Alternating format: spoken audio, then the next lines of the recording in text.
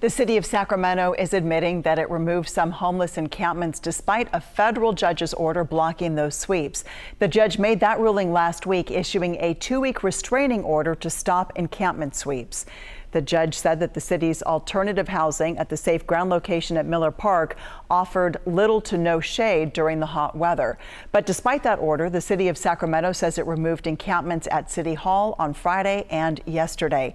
Tonight, the city says it's working to follow all aspects of the judge's order. However, in a statement, it said the city was previously not as effective in communicating with one of its contractors and their employees, leading to the unintentional oversights that occurred Friday and Monday.